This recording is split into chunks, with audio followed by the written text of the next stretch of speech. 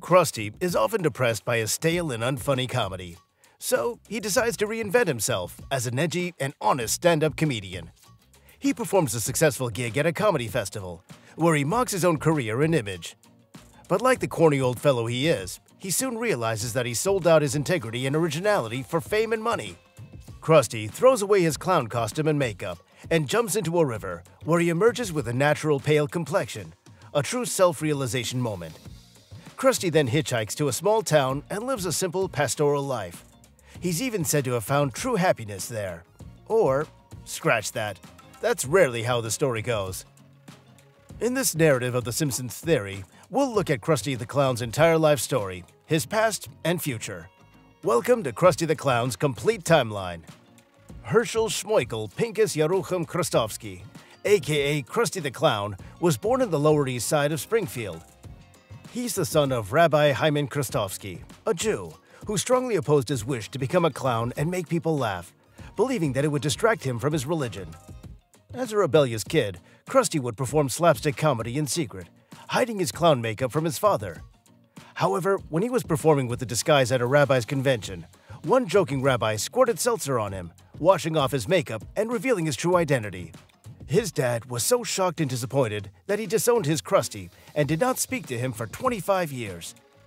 Krusty then pursued his dream of becoming a professional clown, but faced many hardships and challenges along the way. He was once arrested for robbing a convenience store, but was bailed out by his agent, Annie Dubinsky, who helped him launch his career. He also had a brief stint as a serious talk show host in 1961, but soon reverted to his childish and cynical persona. He became addicted to various substances, such as cigarettes, alcohol, and prescription drugs, and developed a gambling problem. Krusty married and divorced several times, to various women, including Holly Hippie, Mia Farrow, and Eartha Kitt. He also fathered a daughter, Sophie, with a female soldier he had a one-night stand with, named Aaron, during the Gulf War. But Krusty didn't know about Sophie's existence until many years later. Oh, and just so you know, Krusty's name is a pun on the word Krusty, and a reference to Rusty Nails, a real-life clown who inspired Matt Groening, the creator of The Simpsons. Krusty's been in showbiz for 50 years, but spent half of that time away from his father. He became the host of his own TV show, The Krusty the Clown Show, which debuted in 1957. The show featured a combination of kiddie variety television hijinks and cartoons, such as the Itchy and Scratchy Show, which Krusty often stole from other sources. Krusty's catchphrase is, "Hey, hey!" He uses it to greet his audience and fans wherever he appears on screen or on stage. It's one of the most recognizable and iconic phrases in The Simpsons. The show also had several sidekicks, such as Sideshow Mel, Mr. Teeny, and most notably, Sideshow Bob, who became Krusty's archenemy after he framed him for armed robbery and tried to kill him and Bart Simpson several times. Krusty's show was very popular among children, especially Bart and Lisa Simpson, who idolized him and helped him out of many troubles. However, Krusty's show also faced many controversies and scandals, such as being cancelled, sued, boycotted, or taken over by various parties. Krusty also had to deal with many competitors and rivals, such as Gabbo, Princess Penelope, and his own half-brother, Luke Perry. In the episode Krusty Gets Cancelled, which aired in 1993, Krusty was 48 years old. His show was losing ratings to a new ventriloquist dummy named Gabbo, who insulted him on air. Krusty tried to fight back, but failed miserably. He was then fired by his network and replaced by a show called Gabbo. Krusty became depressed and suicidal, but was cheered up by Bart and Lisa, who convinced him to stage a comeback special with the help of many celebrities, such as Johnny Carson, Bette Midler, and the Red Hot Chili Peppers. The special was a huge success, and Krusty regained his popularity and his show. In the episode, Today I Am a Clown, Krusty was 56 years old. He realized that he had never had a bar mitzvah, a Jewish rite of passage, because of his estrangement from his father.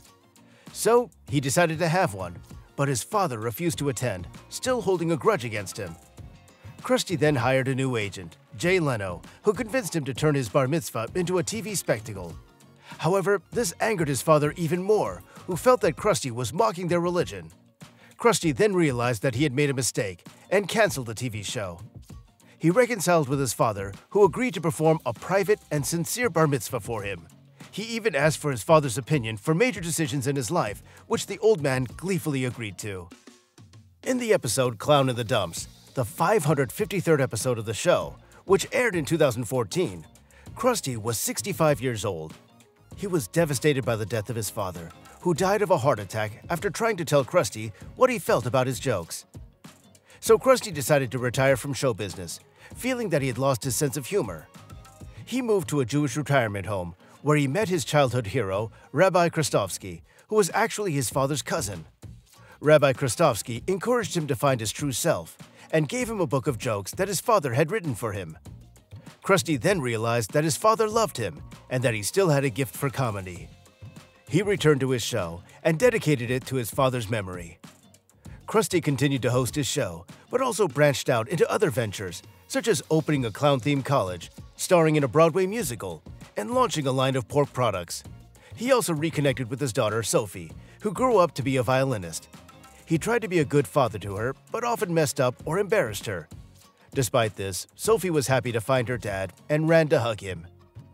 He also had a brief romance with Princess Penelope, a co-star on his show, but she left him for Sideshow Bob. He later became engaged to Holly, a hippie girl, but she dumped him at the altar, making another addition to Krusty's list of failed marriages. One of the most mysterious aspects of Krusty the Clown is his makeup. Is it really makeup, or is it his natural skin color? Well, the answer is not clear, as there have been conflicting evidence throughout the series. In some episodes, such as Krusty Gets Busted and Homie the Clown, Krusty is shown to have normal skin under his makeup, and he can wash it off or put it on.